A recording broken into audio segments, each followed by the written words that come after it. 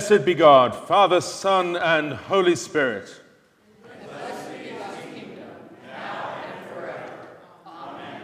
Almighty God, to you all hearts are open, all desires known, and from you no secrets are hid.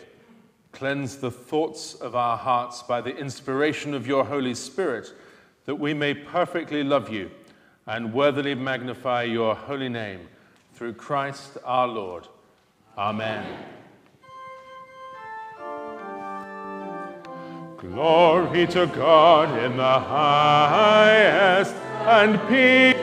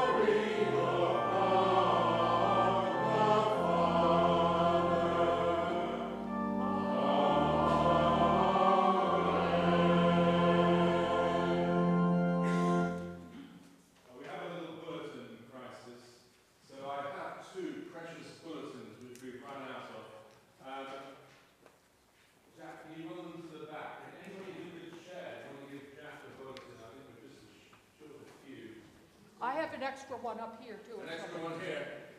Do you want mine? Helen.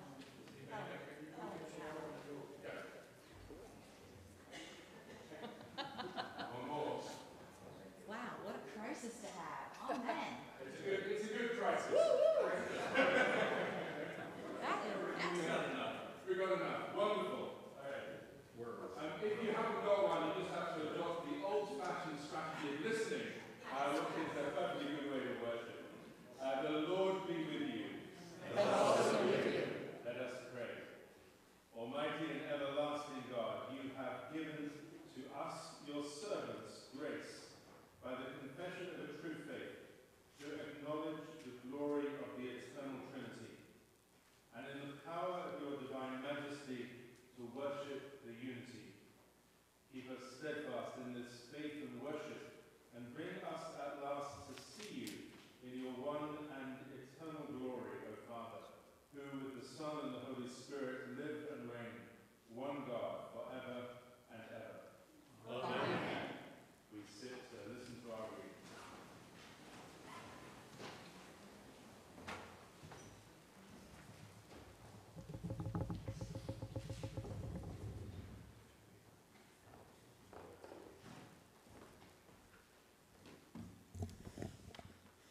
A reading from the book of Genesis. In the beginning, when God created the heavens and the earth was a formless void, and darkness covered the face of the deep, while a wind from God swept over the face of the waters. Then God said, "Let there be light," and there was light. And God saw that the light was good. And God separated the light from the darkness. God called the light day, and the darkness he called night. And there was evening, and there was morning the first day. And God said, "Let there be a dome in the midst of the waters, and let it separate the waters from the waters." So God made the dome and separated the waters that were under the dome from the waters that were above the dome. And it was so. God called the dome sky. And there was evening, and there was morning the second day. And God said, "Let the waters under the sky be gathered into one place, and let the dry land appear." And it was so. God called the dry land earth, and the waters that were gathered he called seas. And God saw that it was good. Then God said, "Let the earth put forth vegetation, plants yielding seed, and fruit trees of every kind on earth that bear fruit with seed in it." And that was so. The earth brought forth vegetation, plants yielding seed of every kind, and trees of every kind bearing fruit with the seed in it. And God saw that it was good. And there was evening, and there was morning the third day. And God said, "Let there be light in the dome of the sky to separate the day from the night. And let them be for signs and for seasons and for days and years. And let them be lights in the dome of the sky to give light upon the earth." And it was so.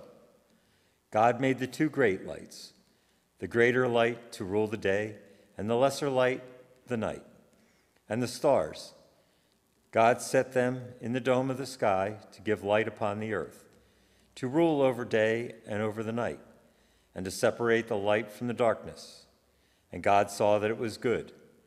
And there was evening, and there was morning, the fourth day.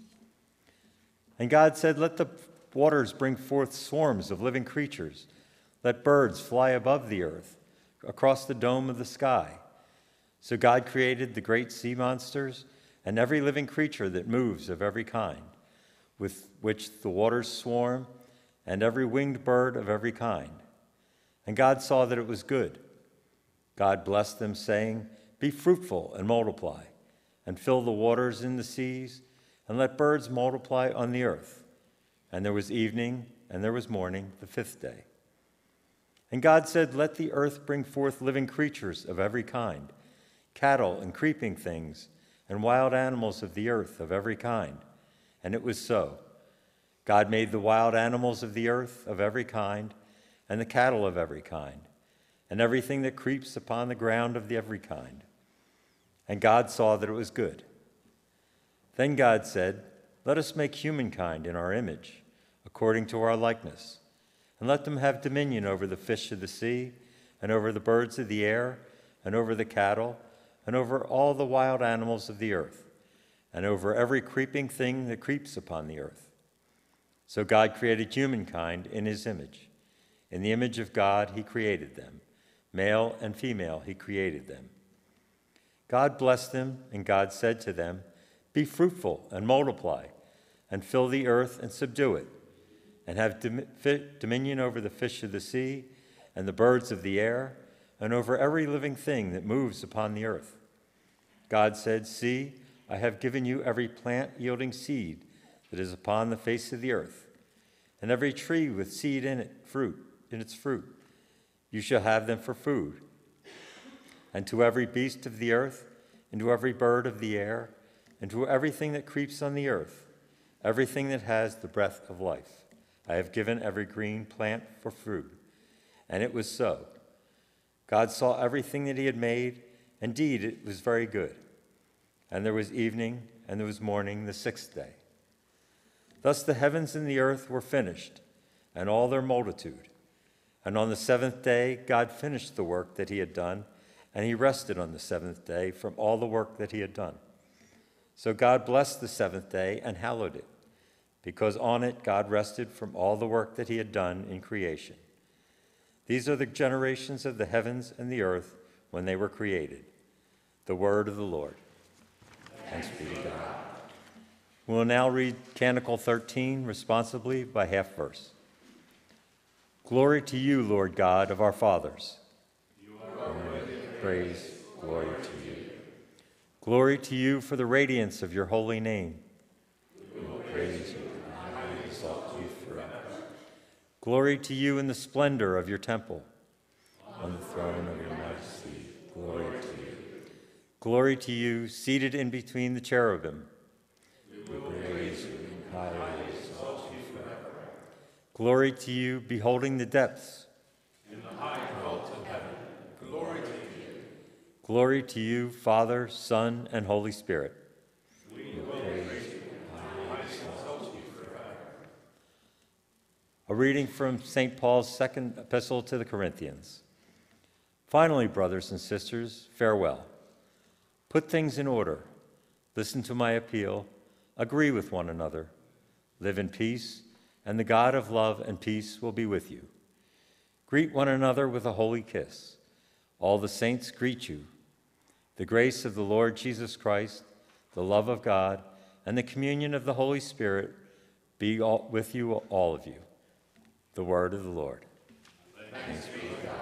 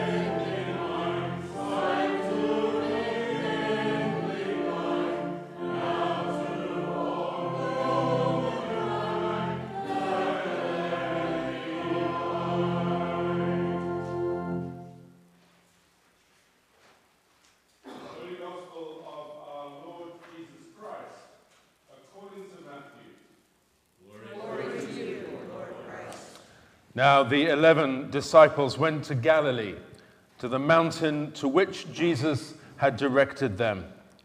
When they saw him, they worshipped him, but some doubted. And Jesus came and said to them, "All authority in heaven and on earth has been given to me. Go therefore and make disciples of all nations, baptizing them in the name of the Father and of the Son and of the Holy Spirit, and teaching them to obey everything that I have commanded you. And remember, I am with you always to the end of the age." The Gospel of the Lord. Praise to you, Lord Christ.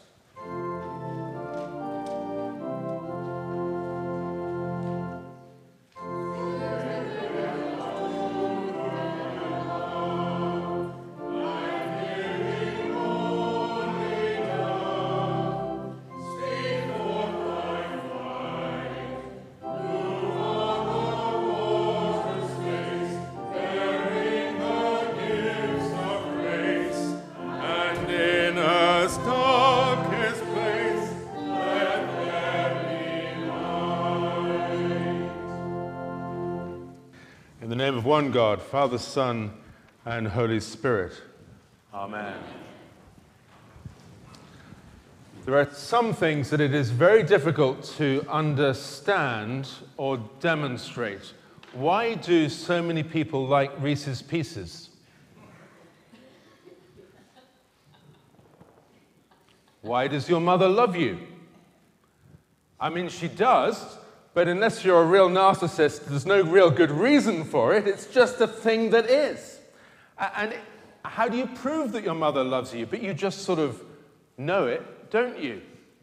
Well, the world is full of all sorts of things, and we would love to be able to explain them all, but not all of them can be explained so readily, although they can be really important to us, of which knowing God as one God and as Father, Son, and Holy Spirit is part of those things which we don't necessarily want to be able to wrap our mind around, but we do need to be able to relate to God and be sent by God into the world. There are plenty of things that I think are hard to comprehend. So I learned in my high school physics that light is both a particle and a wave. So at one point, it's just this little dot. There are physical things that are light, and they travel very fast. And you can tell they're physical things because actually they get bent and curved with gravity around the Earth. So people were very impressed when they worked out that Einstein was right because they could measure the effect and see what had happened. And yet at the same time, light isn't a particle at all, it's an electromagnetic wave which behaves like a wave, and you can split in all sorts of amazing ways. And those two things don't make sense at the same time to my brain.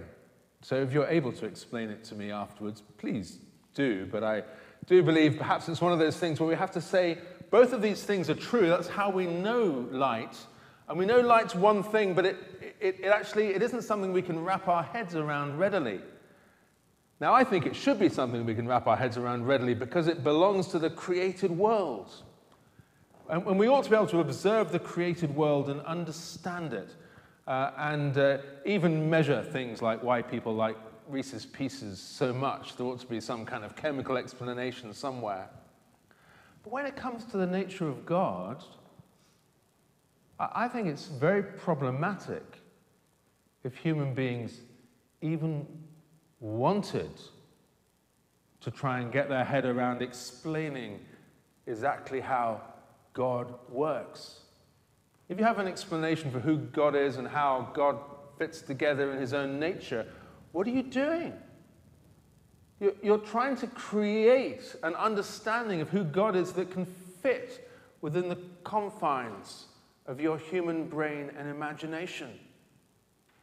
Give it up, folks, because as soon as you've managed to do it, you've created something that is no more than an idol, a figment of your imagination. God has to be allowed to be bigger than you, more than you can comprehend. But the mystery of the Bible, from the first pages which we heard read beautifully by Dane, thank you, onwards, is that the world hasn't been left alone. The world, and I always, no disrespect, but pure blood atheists, I mean, it's a stretch, isn't it? Because everything in this world is contingent on something else in this world. I push you, you fall over. There was a cause and effect. And yet the world must be caused by something. So I have no time in my imagination for people who write off the idea of there being something beyond the cause and effect created order that we see that somehow is responsible as a prime mover for everything that we see. If you only get that far, which I think you can get that far entirely reasonably, then you don't have a God that you can access. You just have a distant God who threw the world into being, and we just get on with it from that point on. That was a very popular way to think about things in the 1800s. It led to all sorts of interesting philosophical movements. But the story of the Bible is a story of God choosing to make himself known. I carefully use his preferred pronoun because we actually know that he isn't really a boy, because he says in that passage in Genesis that God created us in his image, male and female, he created them. That somehow God is revealed through the very multigendered aspect of human nature. That somehow God's imprint is left on human beings, male and female, and probably somewhere in the middle, whatever that works itself out to be. And so you see something of the imprint of God just in human life, although we're not God. And then in that Genesis story, you see that actually God is active in the world. And so you hear that at the beginning of creation, the wind of God, which can be translated just as well as Spirit of God, is moving over the waters. So you learn that God isn't just distant, although he must be, but he's also sort of present through his Spirit at work in the world, first of all in creation and then in inspiring gifts and skills in human beings. And then you discover that actually God can speak into the world rather than be separate from it. And God's word appears right in those beginning pages of creation. And John, in the beautiful prologue to his gospel, will explain that the word became flesh and dwelt among us. So we know God revealed in these different ways. And Jesus will explain in John's gospel that from the very beginning, he and the Father were one. Not Jesus, the human being, but the Word of God, which became incarnate in the Lord Jesus. So somehow there is relationship within the nature of God that Jesus speaks about, which is more than we can explain. And it becomes difficult for us to think about the way that God has relationship built into God's nature, which Jesus speaks about and which he participates in, and get our heads around the fact that God is one at the same time. And so the history of the church getting its head around that is really, I think, the history of the church trying to explain why people like Reese's Pieces and doing a bad job of it. Trying to come up with all sorts of explanations or analogies, or trying to reduce what seems impossible because our human mind can't grasp it, and make it something our human mind can grasp. You could read the story of 300 years of good and intelligent thinking that leads you down a whole pile of rabbit trails that you don't want to go down in the end. But the result is that at the end of a whole pile of thinking about what God might be like, the church just declares we can't know what God is like because it's mysterious. But we do know that God has been revealed in these different ways, and we do know that God is one, and we can't reduce or collapse one into the other thing. Karl Rahner, the great Catholic theologian, explained it like this last century, that really, if you want to know what God is like, God is genuinely, in God's self, is the way that God has made himself known.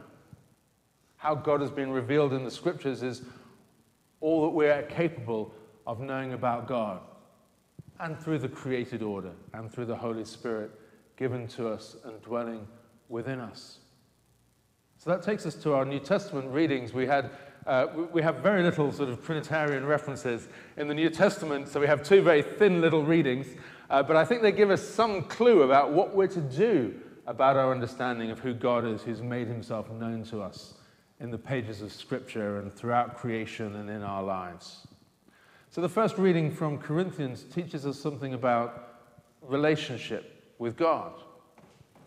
It's given away in a little sign-off to the end of the letter, where Paul, at the end of his letter to the church in Corinth, the end of the second letter, writes the equivalent of, "Hope your Aunt Maisie is well, lots of love, Paul," except he gives a longer explanation of who he's greeting, and then he says, "And the grace of our Lord Jesus Christ and the love of God and the fellowship of the Holy Spirit be with you all." It's a sort of a greeting that we sometimes use together in prayer and have at the end of evening prayer in the liturgy there. And I think it reveals something about that relationship building aspect of God, the grace of our Lord Jesus Christ. We're called to be in relationship with God, not because we're as good as God or we're as holy as God, but we're called into relationship with God because God died for us in the person of the Lord Jesus Christ. So that all the ways in which our muddled lives, which are full of good things and bad things, fall short of God's glory, might be taken in the life of Jesus through death and resurrection. Someone once said to me that grace stands for God's riches at Christ's expense. That's a lovely phrase, isn't it? God's riches at Christ's expense. God wants to know you. And that's the grace of the Lord Jesus Christ. And the love of God, that God, who is described actually not just as somebody who loves, but somebody who is love in John's letters. The God who is mysterious and beyond human knowing, nevertheless wants the best for you. That's why we're able to pray, "Our Father," not just mysterious in heaven, but our Father in heaven. God's chosen to make God known in your life and in your world. And the fellowship, the koinonia of the Holy Spirit. The God in you through his Holy Spirit, who's able to make God known to you, is also the grounds of your unity with one another. That actually we share a fellowship together of those who have come to know the presence of God at work in our lives. How can we know the presence of God at work in our lives? Because we've been made in the image of God, male and female. And therefore, with God's Spirit at work in us, we can know who God is and begin to experience and live his life with one another. And then the other reading tells us not just about relationship, but about our mission in the world. We're sent out. Jesus calls his disciples, says, all authority in heaven and earth has been given to me, therefore go. I love the St. James prayer at the end of our liturgy, which reminds us that we spend more time out there than we do in here. We spend time in here not to huddle away from everything out there, as if the world is a terrible, dark, scary place that's a little daunting and a little respite for an hour or so on Sunday morning is a nice thing. No, we come in here in order that God might send us out there to be his presence at work in the world. And as Jesus sends the disciples, he says to teach everything that I've taught you and to baptize in the name of the Father, the Son, and the Holy Spirit, which means no more than our mission is to draw other people into that same life of God that we've been drawn into through our baptism and our faith and our receiving God's Holy Spirit. And it's for all. And who's going to tell the all? That'll be you folks. That's what we're called to do, to go and make God's life known through our lives lived in this world. Well, it's a mystery why people like Reese's Pieces, and it's a mystery why your mum loves you. But you kind of know, although you can't prove it, that your mum does love you. And that kind of makes a big difference in this world. It creates your identity. It fashions who you are as a human being. You may not be able to explain to me what the internal nature of God is like. And if you can, I'm deeply concerned and will help you later on. It's enough to leave it as mystery, like the love that your mother has or the number of people loving Reese's Pieces. But that it's mysterious doesn't mean you cannot know God or be known by God or be sent by God into this world. Just like your mum loves you, God loves you so much that he sent his only son, the Lord Jesus Christ, to die on a cross for you. Like your mum, God wants to be in relationship with you. And like your mum, God would love you to live your best life and not make a hash of it. But if you do, he'll love you regardless. And so we're called on Trinity Sunday to an aspect of worship of God as Father, Son, and Holy Spirit, of being drawn into a spiritual life, of engaging in our hearts and minds and souls with the life of Father, Son, and Holy Spirit, and in a missional life, being sent to live God's life in this world. Let's be still for a moment or two of reflection.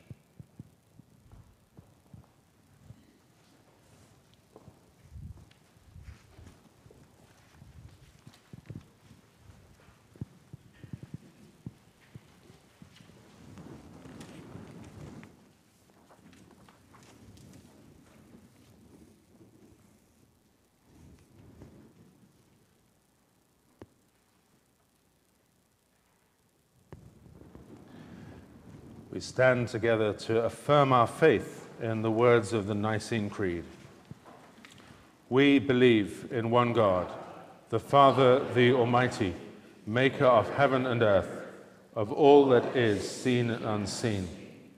We believe in one Lord, Jesus Christ, the only Son of God, eternally begotten of the Father, God from God, light from light, true God from true God, begotten, not made, of one being with the Father. Through him all things were made. For us and for our salvation, he came down from heaven. By the power of the Holy Spirit, he became incarnate from the Virgin Mary and was made man. For our sake, he was crucified under Pontius Pilate. He suffered death and was buried. On the third day, he rose again in accordance with the Scriptures. He ascended into heaven and is seated at the right hand of the Father. He will come again in glory to judge the living and the dead, and his kingdom will have no end. We believe in the Holy Spirit, the Lord, the giver of life, who proceeds from the Father and the Son. With the Father and the Son, he is worshipped and glorified. He has spoken through the prophets. We believe in one holy Catholic and Apostolic Church. We acknowledge one baptism for the forgiveness of sins. We look for the resurrection of the dead and the life of the world to come. Amen. We sit or kneel for our prayers.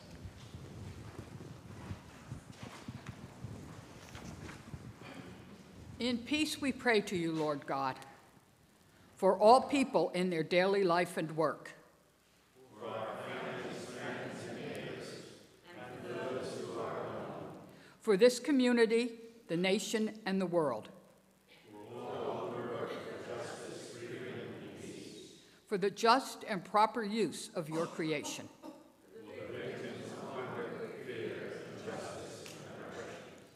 For all who are in danger, sorrow, or any kind of trouble.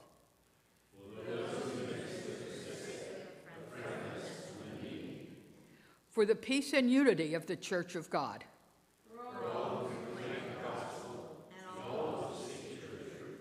For Michael, our presiding bishop, Daniel, our bishop, Richard, our priest, and for all bishops and other ministers. For the special needs and concerns of this congregation, especially for those listed in the bulletin and those we name before you now.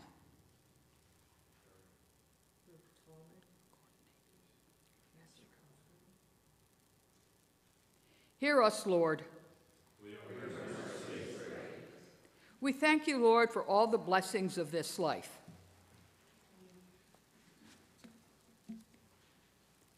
We will exalt you, O God, our King. We pray for all who have died, especially John Lonsdale, for whom the altar flowers are given in loving memory, and those we name before you now.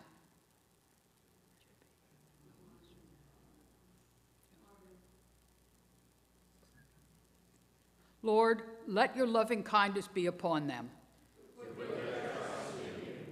We pray to you also for the forgiveness of our sins.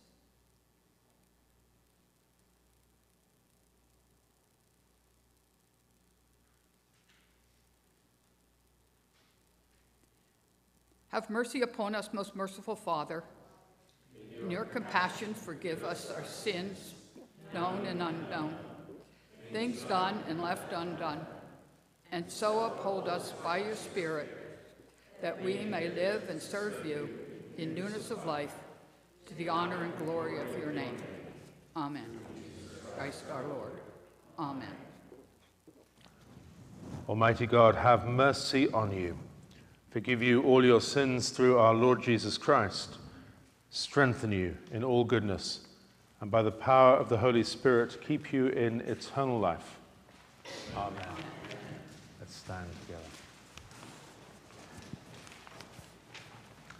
The peace of the Lord be always with you. And also with you. Let's greet one another. Peace be with you. Peace be with you. Good to see you. Is that something new? Peace be with you. Feel better? Oh, that's it. What last? What was your She hasn't. Oh, no, she's back. That's such a do take a seat for a moment. A very warm welcome to St. James this morning. Great to have you here. There is coffee and refreshments after church, so I'd invite you back to that. Also, we could do with 1 or 2 more people volunteering on our sort of coffee schedule, so if that's you, do think about signing up for that.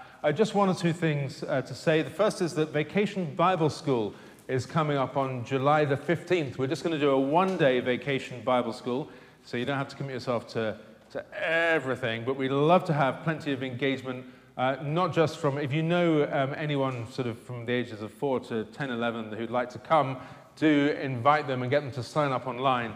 But we could do with volunteers as well. So if you were able to volunteer for that, we'd love to have you. You can email the church office, and I'll put a sign-up sheet out next week for you to be able to sign up for that. So we'd love to have lots of people involved. Because we're do it now rather than on July the 14th. So because we're concerned to be a good, responsible, safe church, we do need to run people through background checks if they're working directly with children, which is no big deal. We will take all the lifting from you and explain how to do it, but it will take a couple of weeks. So please do think about signing up and get ahead of the curve on that. That would be wonderful. We sent out a questionnaire to you, which hopefully most of you would have got through email. It's a questionnaire. There's 101 questions, and basically they ask you, do you like this? Sort of like it? Not really. No. It's that. So there's 101 questions. You just have to go through it. Kind of read it and make a quick choice. And it's going to help us think about the direction that we're being called by God to move forward as a congregation. If you did not get that email, then just simply send an email to the parish office, and Luann will send you the link out so that you're able to participate and engage. The record so far goes to Rich Carango for taking 25 minutes to complete this quiz online. Those who are less quick speed readers and typers, there's been a couple of people who it's taken an hour or so to go through. So you'll know how long to budget according to how familiar you are with all the technology. But you will be able to do it. Just if you're slow with computers, just settle in with your preferred beverage in the evening and a little bit of time to think and pray. But we'd really love people to engage with that process. And then in July, we're going to be organizing a number of gatherings which will get some of us gathered together in smaller groups just to ask together, what is it that we love about St. James, and what are our hopes and wishes for the future? Have we got hopes and dreams for what's yet to come? So I'm looking forward to engaging in that kind of way too with you all. Last thing, sorry, this is a long announcement, is today is a first Sunday of the month. So it's a Sunday in which we take up all the cash in our offering goes to support the Lord's Pantry, which helps people in food insecure. So I think it's a wonderful opportunity, particularly for those of us who are not food insecure and know where our next meal is coming from, to really help and reach out to our neighbors. So if you did not take the opportunity on the way in, the opportunity will still remain on the way out to participate in that kind of way in which we can serve our community. Now walk in love as Christ loved us and gave himself an offering and a sacrifice to God.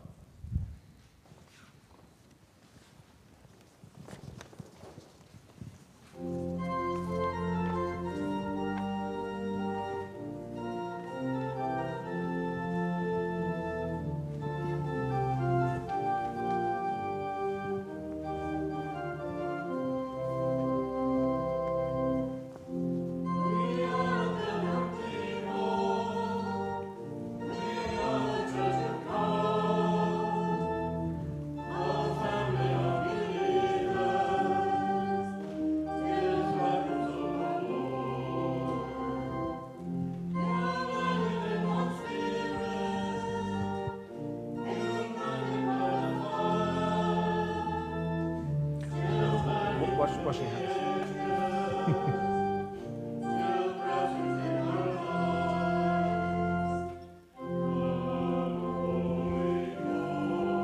Just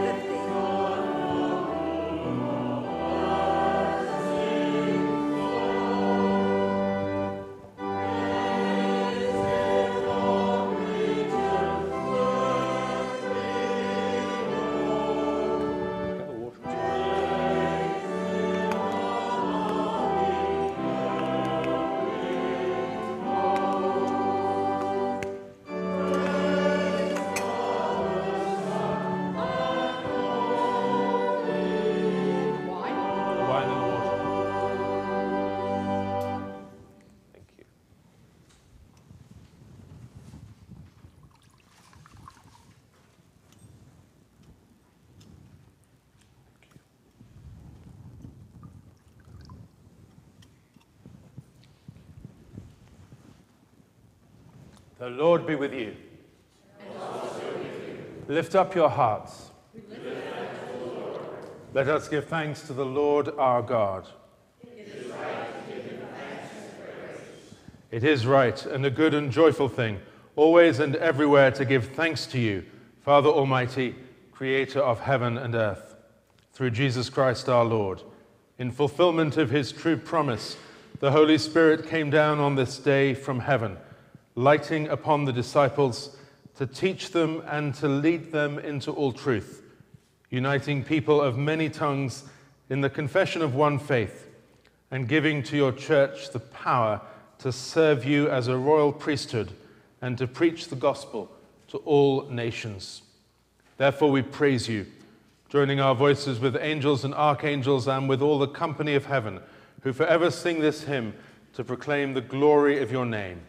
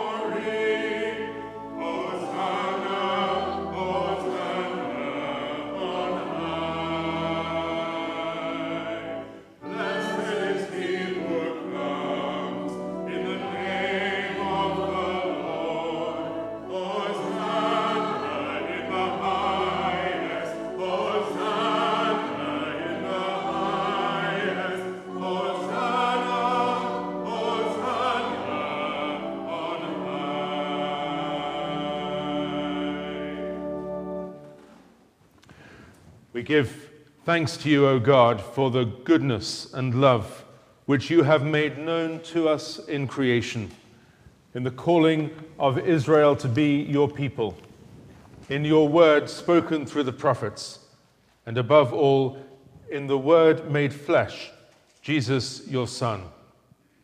For in these last days you sent him to be incarnate from the Virgin Mary, to be the Savior and Redeemer of the world. In him you have delivered us from evil and made us worthy to stand before you. In him you have brought us out of error into truth, out of sin into righteousness, out of death into life. On the night before he died for us, our Lord Jesus Christ took bread.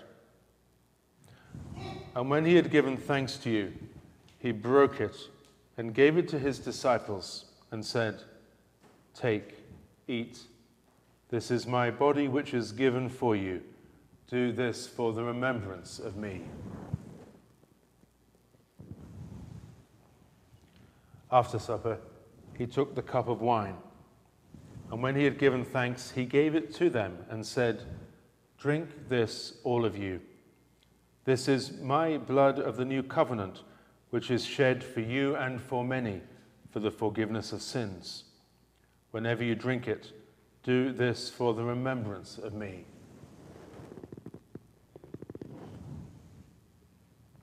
Therefore, according to his command, O Father, we remember his death, we proclaim his resurrection, we await his coming in glory.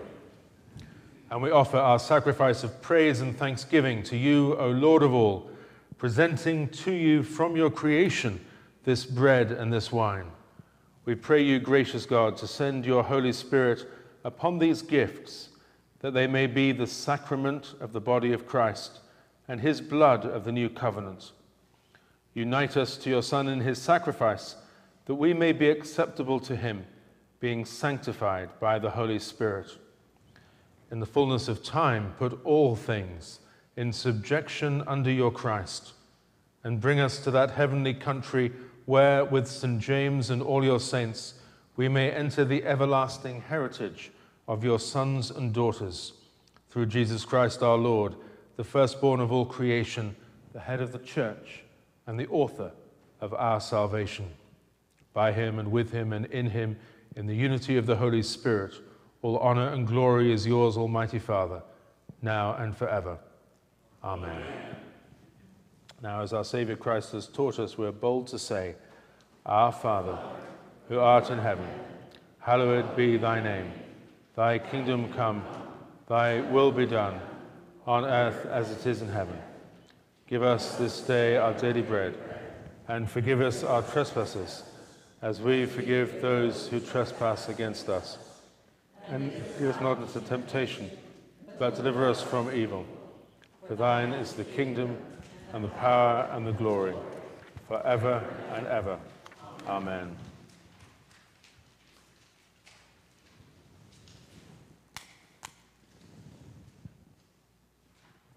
Alleluia. Christ our Passover is sacrificed for us. Therefore, let us keep the feast. Alleluia.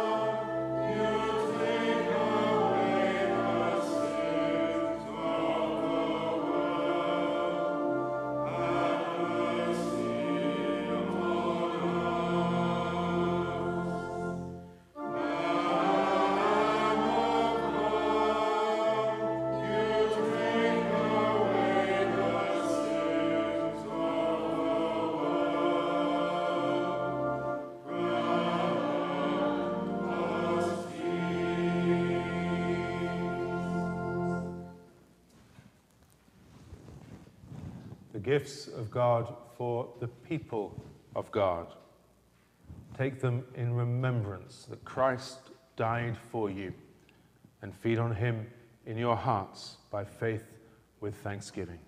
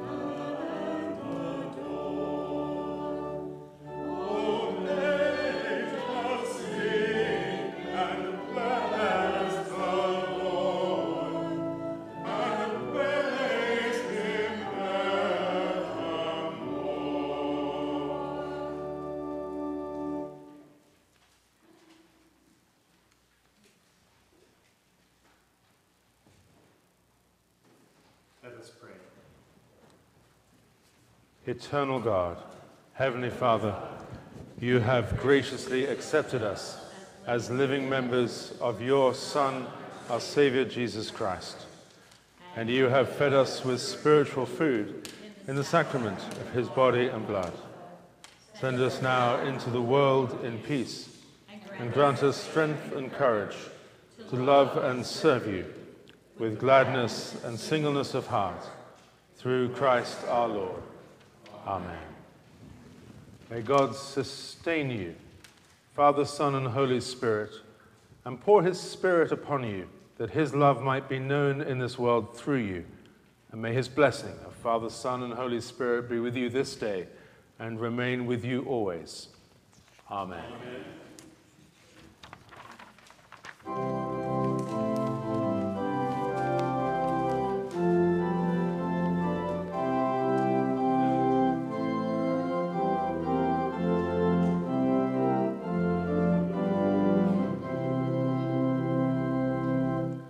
Holy, holy, holy, Lord God Almighty, early in the morning our songs shall rise to thee. Holy, holy, holy, merciful and mighty, God in three persons, blessed Trinity. Holy, holy, holy, all the saints adore thee, casting down their golden crowns around the glassy sea. Cherubim and seraphim falling down before thee, which word and are and evermore shall be. Holy, holy, holy, all the darkness hide thee, though the sinful human eye thy glory may not see. Only thou art holy, there is none beside thee, perfect in power, in love and purity. Holy, holy, holy, Lord God Almighty, all thy works shall praise thy name in earth and sky and sea. Holy, holy, holy, merciful and mighty, God in three persons, blessed Trinity.